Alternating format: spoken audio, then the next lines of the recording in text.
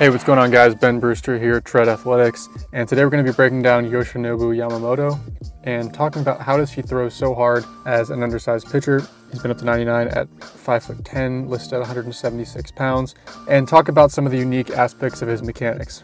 Obviously some things are probably jumping out at you right away just looking at this clip, but we're going to break it down. We're not going to get too much into kind of the other aspects, not going to talk too much about Arsenal, speculating on which team he's going to land with, anything like that. So more so going to keep it as much as we can related to the mechanical side. I might just kind of talk about those things very briefly. So he's mid-90s guy, up to 99 miles an hour. He's widely regarded as one of, if not the best pitcher in Japan over the past several years. Again, Roki Sasaki probably has the best raw stuff, but he's potentially the best pitcher over there right now. He just won his third straight Triple Crown. And from the age of 18 to 24, he's posted a 1.72 ERA. He also has an extremely low home run per 9 rate. So he's really not letting up any sort of significant damage. He's a fastball splitter pitcher. I've seen it listed as a forkball in some other places, and that accounts for about 70 to 75% of his total pitch usage. So again, fastball splitter guy, pretty common for a lot of Japanese pitchers. And then also has a kind of a loopy curveball that he'll drop in for strikes. He has a cutter and he has a slider that he's throwing very rarely, but again, wouldn't be surprised if he begins to lean on that and use that a little bit more once he actually gets to the States. As far as his fastball, general overview, he does have above average MLB velocity for that pitch. Very good velocity over in Japan, but still above average from an MLB standpoint. Has good carry on the pitch. He also releases from a low release height, which generates a high vertical approach angle. So he has that rising fastball that everybody seems to be after and that teams tend to value. Splitter, he throws it exceptionally hard and he has a lot of arm side movement on the pitch. Now the curveball, he's throwing it for a strike about 70% of the time, so it's really a get me over curveball. He's only throwing it about 76, 77 miles an hour. So again, wouldn't be surprised if he maybe adopts an 80, 82, 83 mile an hour curveball that he can throw a little bit firmer once he does get over to the States. Because again, he's using that primarily as a strike pitch. Purely just looking at the potential kind of stuff grades of that pitch would most likely grade out a little bit better if he threw that a little bit harder. If you want to learn more about his arsenal and go in significant more depth on that side of things, I'm going to link a video by Lance Rozdowski down below. But he's got a fantastic channel. Subscribe to him and go check out his video. So one of the kind of elephants in the room, when I posted that I was going to be doing a breakdown, so a lot of the comments were mentioning that people thinking he's going to get hurt, right? He's undersized, he's throwing pretty hard, he's relatively max effort. Comments like he throws all arm, his arm will be toast in 2 years, he's too small, right? A lot of comments like this. And I'm sure there's a number of MLB executives that are thinking along the same lines, just looking at his general stature and looking at certain examples historically of pitchers who haven't held up, right? The Tim Lincecums of the world. However, to this point, he has avoided major injuries. He's been pitching consistently since 18. There's plenty of taller pitchers that have gotten hurt too, right? Steven Strasburg, even Jacob deGrom, guys with quote unquote perfect mechanics, right? I'm not going to be the guy to find any sort of flaw in Jacob deGrom's mechanics. That doesn't mean that he still was able to stay healthy. So there's so many variables that go into whether a pitcher can stay healthy. So many variables we can see and we can control, and then so many that we can't see and we can't control, that it's really tough to pin something like injury risk on one or two mechanical variables or on just a height to weight or body stature or anthropometry. That being said, if you do predict that a pitcher who is throwing 95 to 100 miles an hour will get hurt, one, you're an a-hole, but two, you're an a-hole who's probably eventually going to be right. Simply because if you look at how many pitchers have had, for example, Tommy John surgery or UCL injury at the big league level, so many of these guys are eventually going to run into some sort of major injury. Even if it's like a Justin Verlander scenario where he makes it until his late 30s before he ultimately does injure his UCL, like eventually you're going to be right. So I'm not as interested in people baselessly predicting injuries, because yes, at some point in a pitcher's career, if they're throwing this hard, they are putting an incredible amount of stress through their body. Eventually something will break down, whether it's a very, very minor thing or whether it's a little bit more major thing. Eventually you will be right. However, most of these injuries are not career ending. Some injuries are significantly more serious. Certain injuries, there's a very high percentage chance that a pitcher does make it back to the previous level performance. So people talk about so-and-so is going to blow his arm out as though that's the end of the story. That's the end of the road. You blow your arm out, you're done. We're not in the era of Sandy Koufax anymore, where if you blow your arm out, you're done. If a pitcher is able to produce 10 productive years and 1 year of that he was rehabbing from an injury, does that mean that that was an unsuccessful career? No, of course not. So I think while we shouldn't just sit back and accept that injuries are going to happen and not be searching for solutions, it's this idea that like if somebody gets hurt, it's the absolute end of the world. Injuries do happen. We need to minimize the risk. In most cases, pitchers can work through those issues. come back, be as good or better than they were before. Moving on, while I couldn't find a weight training routine for him, I was able to find this quote from a teammate on his physical routine, so read through this. From a mobility standpoint, because again, that quote really shines some light on how good his mobility is, I was able to find video of him doing lots of back bridges, thoracic extension type work, a scapular stability type work. He's doing handstands. There's a video here of him doing a single arm handstand up against a wall. So again, demonstrating impressive mobility, but also doing a ton of work from the actual scapular strengthening and stability side as well. The bottom line from the injury concerns is that we simply don't know whether he'll stay healthy, whether he'll hold up. He moves well, as we'll get into in a second here. He's athletic. He's been reasonably healthy to this point. If he does get hurt, chances are his career will continue after whatever setback he might have. And this goes for any pitcher that's pitching at this elite of a level who's throwing with this elite of stuff. Without motion capture data, without force plate data, I'm not able to spot anything that would be considered a major red flag within his mechanics that would clearly indicate a pending arm injury. We simply don't know. Whatever team signs him is going to be taking some level of risk, and of course they're already aware of this. Moving on to his mechanics, there are a few things that I think are noteworthy and interesting to talk about. One is the slide step. So I haven't really seen any examples of a pitcher slide stepping out of the windup. I'm sure it's happened before, but yeah, I have not seen this. However, I don't dislike it, right? If this is what's comfortable for a pitcher, if they happen to be comfortable out of a slide step, and now in most cases, right, in the US, if a pitcher is most comfortable out of a slide step, which does happen, then they just always pitch out of the stretch and they always do a slide step, right? That's what I did in college. I was most comfortable out of a slide step, so I just didn't throw out of the windup. I didn't have a leg lift, I just stuck to one thing. What's interesting is that he's still interested in making that distinction, and still he has a slide step with runners on base, but he still thought having that step into from the windup was worth having. So it appeared to be an attempt to simplify his delivery, take out the leg lift, but rather than just simplifying it to the greatest extent that he possibly could have, he still felt it relevant to add in that step into. So that's what I find most interesting. Now he's still hitting the exact same positions as he does from the stretch. And if we go and we look at his leg lift, which he had last year, he's still able to get into very similar positions when he actually drops into his back leg and shifts his weight down the mound. Here we'll take a look at his slide step.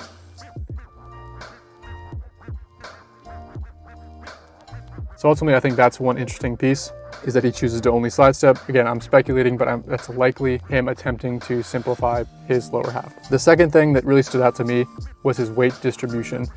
And when I say weight distribution, I'm talking about the frontal plane, so the side view, and I'm looking at where is the head, where's the upper body relative to where the lower body is, relative to where the pelvis is. Now, a pitcher who is staying excessively far back, right, that head might be stuck way over the backside. They're leaning way back, they're not shifting their weight, the head's staying way over the back foot, way over the back knee. Now, he's an example of what I would call a front hip dominant pitcher. So his upper half is actually staying relatively far out front. He's keeping the head over the front hip.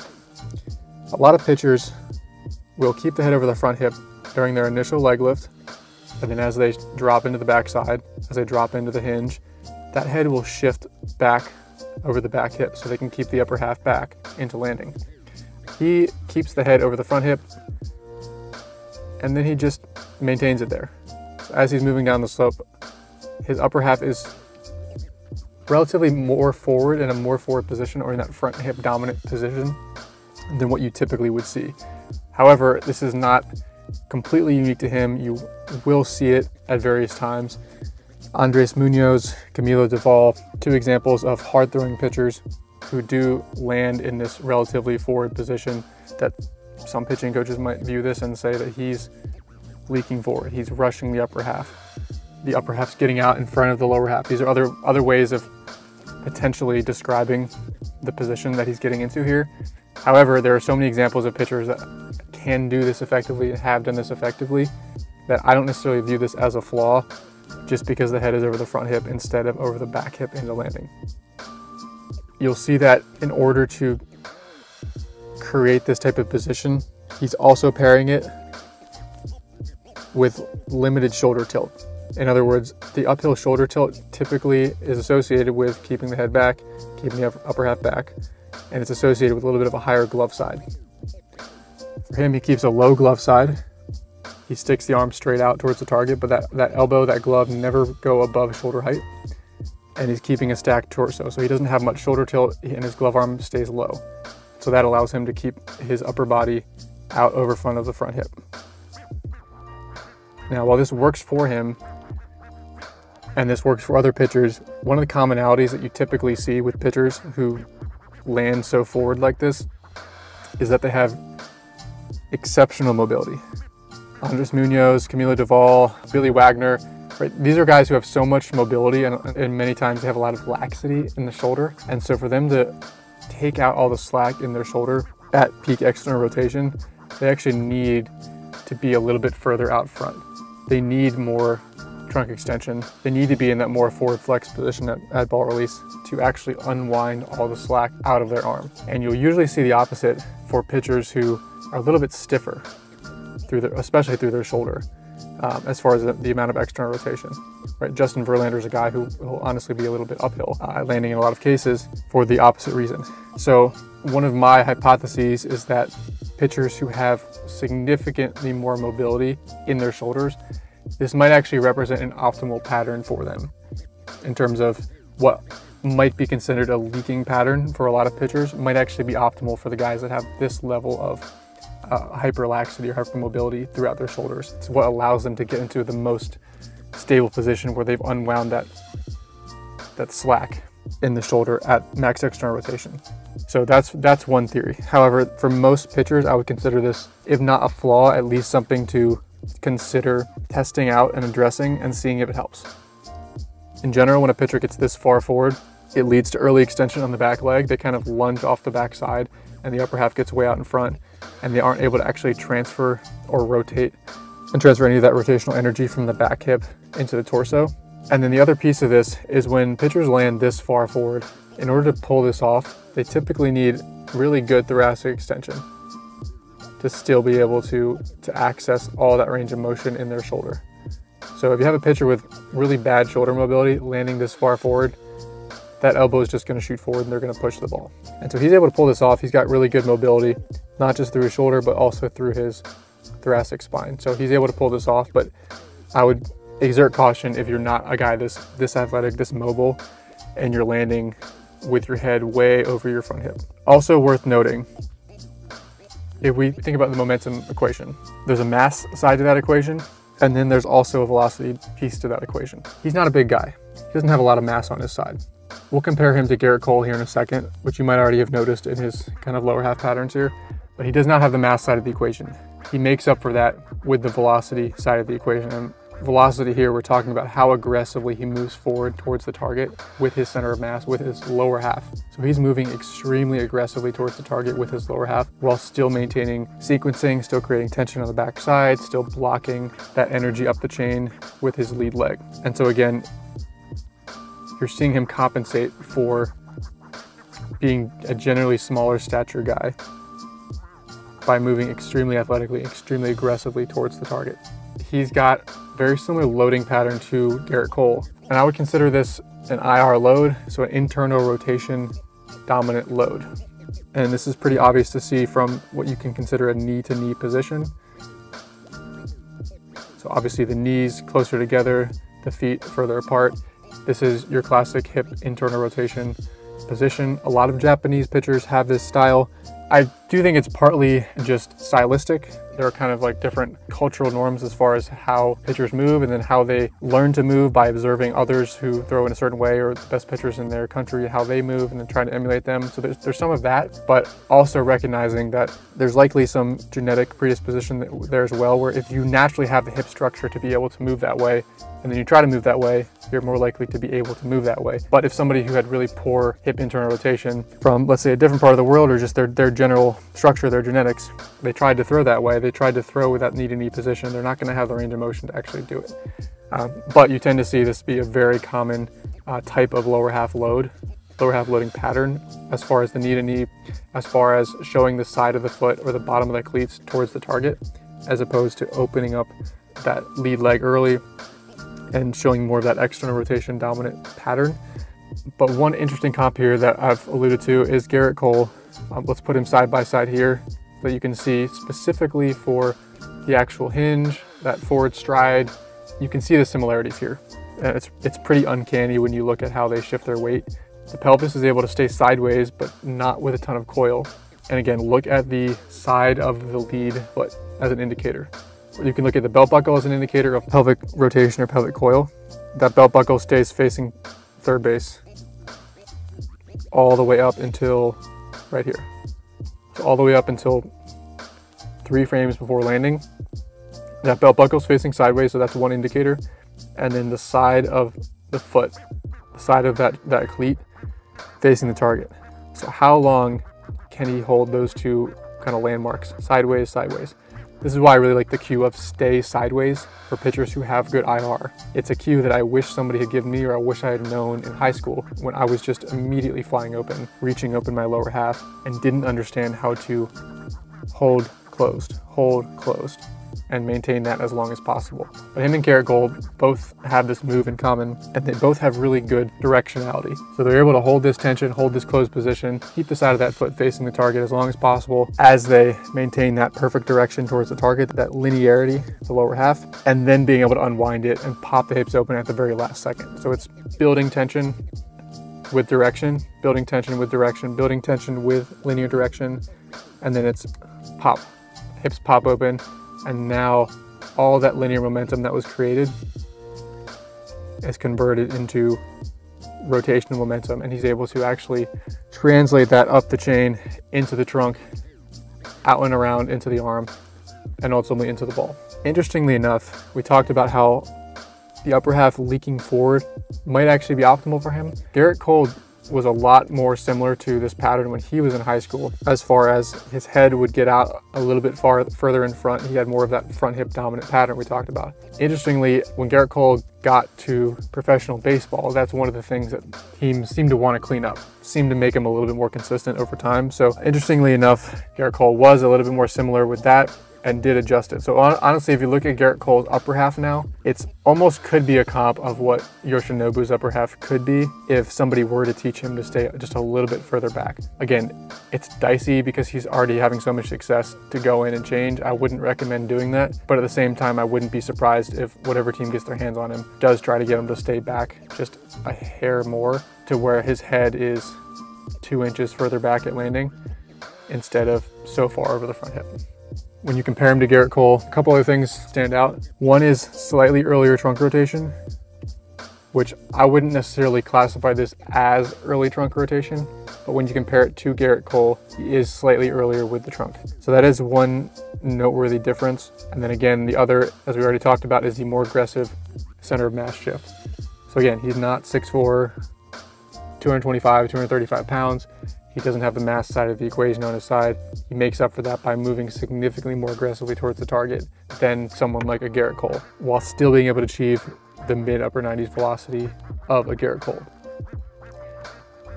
From there, I'd like to bring your attention to the decel, the decelerative portion of the throw. So how well does he actually crack the whip? And cracking the whip is every bit as much about the acceleration phase as it is the deceleration phase. If you think about a whip crack phenomenon, it's not just that first phase, but it's also the second phase and the deceleration that actually cracks the whip and sends energy down and out into the tip of the whip. So when we're talking about the pitching delivery, what we're looking at is the pelvis's ability to hold tension, pop open at the last second, and then stick it. So as soon as that belt buckle does get facing the target, we ideally want to stick that and not have the hips continue to travel way around and continue rotating way around towards first base. So he sticks that very well, sends the energy up into the trunk. Trunk closes the gap aggressively, sends that energy out and around into the shoulder, into ball release. And then again, you can see that his hand actually continues traveling and he slaps himself on the back thigh, the back of his left thigh. And then he has a little bit of a recoil position there. You can see it more on this throw right here. But he has a very crisp snapping or crack to the whip. He doesn't just kind of continue to gently decelerate way off towards first base. He sticks the landing, pelvis stops rotating, decels, allowing the trunk to accelerate. Trunk stops rotating, decelerates, allows the arm to accelerate. And then he has that nice recoil. The recoil is associated with guys who throw max effort. which again, you could argue that guys who are throwing max effort, it could be an injury risk factor, but it's par for the course when we're talking about 95 to 100 mile an hour pitchers, right? You're going to get guys who are trying to throw max effort because that's typically what it takes to be able to throw 95 to 100 plus miles an hour. You're going to get some of that, but it's also a sign of an efficient deceleration path. So I'm not personally sold on kind of this recoil position being a flaw or being indicative of injury necessarily. It is indicative of guys who are typically trying to throw with higher intensity, which indirectly is associated with throwing harder, injury risk, etc. So you might argue this is associated with injury. I would argue it's a sign of an efficient deceleration path and deceleration process. And then a final thing I want to bring your attention to is his eyes or his vision. So you probably haven't looked at that yet, even as I played this clip through, but take a moment, watch his eyes. So he's bringing his eyes somewhere towards third base or halfway down the third base line. And I wasn't able to find any clips where he doesn't do this. So this seems to be very much a staple in his pre-pitch routine. And this is actually more common than you'd think. If you've watched other videos of mine, this is again, extremely common, even though it goes counter to what a lot of more traditional coaches will teach, which is keep your eyes on the target the entire pitch, the entire delivery. That never worked for me. The second I started looking down or looking away, breaking that focus, and then picking up the target again, I started throwing more strikes. He's actually a command pitcher. He's a finesse pitcher who also has power stuff, and yet he's looking away from the target. How can that be? But my theory, what I've always felt, is that it's kind of like an infielder who just athletically fields the ball, doesn't even have time to think about it. They just have to rely on their natural instincts, their reactions, and they don't have time to sit there and try to process exactly where they're trying to throw the ball. They pick up the target quickly and deliver a strike to first base. So they're in way more of that automatic processing side of their brain versus this conscious processing side of their brain where they have a lot of time to think about what's going on and kind of lose that focus. For me, when I tried to get the sign, get the target, stare at the target, start my delivery, still stare at the target, hold that focal point the entire time, I would lose focus. I would lose the ability to hold that focus for that long. And so looking away, looking down for a brief instant, for me and for a lot of other pitchers, it can be a very effective way to stay in that kind of automatic, almost infielder-like side of your brain. And ironically makes it easier to repeat, easier to throw strikes. Now, I don't know if that's just something he's naturally done or if he was taught to do that, but one thing I couldn't find for this video, but I'm positive it's out there because I've seen it before, is I've seen a string of different drills that Japanese pitchers were doing, and I swear that one of the drills had the pitchers stop and hover right here in this position, holding the ball out front, holding the glove arm out front, looking at the ball, and then throw from there. So if anyone has a video of that drill or knows what that drill is called or knows anyone who has done that drill, I'd be super curious to hear down below in the comments so that I can find that video. But I, again, would be curious. This could also be for him if he just was really drilled and cued to like kind of start in this position, hold the ball out front, look this way, and then throw, and he did thousands of those reps. That could simply be as a result of doing some of those drills like earlier on in his career. So I'd love to see video of that drill. I couldn't find it for this video. I did look, but I swear I've seen that video before. So that could be another alternative. But if you're struggling to throw strikes and you've been told that you have to find focus on the target the entire time, you cannot break your eyes away from the target at all. There are so many pitchers who violate that rule that I would definitely encourage you to consider playing with the vision, playing with your eyes, and playing with what happens if I break that focus for an instant. If I look slightly down during leg lift, do I throw more strikes? Is that comfortable? And a lot of you guys are probably going to be surprised with the results coming out of that experiment. Just some closing thoughts on Yoshinobu. I think whoever signs him is going to get a pitcher with elite pitch ability and plus stuff, right? That's a given. But ultimately time will tell if he can stay healthy. I think it gives us a lot of reasons to be excited. I think it's also exciting for Roki Sasaki coming over here in the future. It's just an exciting time for the game of baseball, and I'm looking forward to seeing him pitch in a big league uniform. Thanks for watching, guys. So how exactly does remote coaching work? You will have unlimited access to text and email your coach, hop on weekly FaceTime calls, and receive regular mechanical and training updates. Each day, your plan will detail exactly what to do from start to finish, with instructional videos for every single throwing drill, mobility routine, and lifting exercise. Nobody's going to do the work for you, but we can show you the path to get there. It's your career. Let's get to work. ¡Vamos!